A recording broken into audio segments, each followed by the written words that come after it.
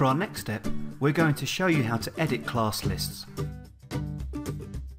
From your main SmartAmp dashboard, you are able to click on a class you have set up directly.